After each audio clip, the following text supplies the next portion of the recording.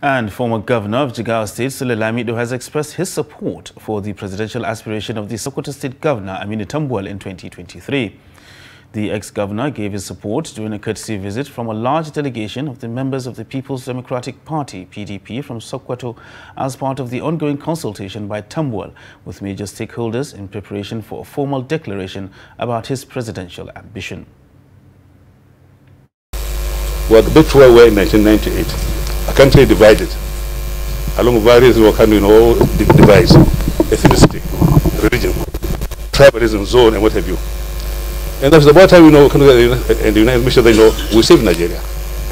Our son here has declared that he's going for the Nigerian presidency, and I think he's eminently qualified, former speaker of the country, as having governor.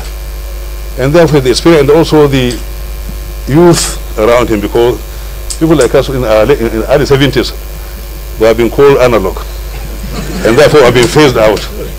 We accept with grace that we're old, and we want to make sure that we give Nigeria the kind of leader Nigeria deserves, not based on his own ethnic background or religion or zone, but then based on his own capacity and competence. We are here to consult with him and the stakeholders of our party in Jigawa State on the aspiration expressed for us to now come and consult on a possibility of declaring for the ticket of our party in no distant future.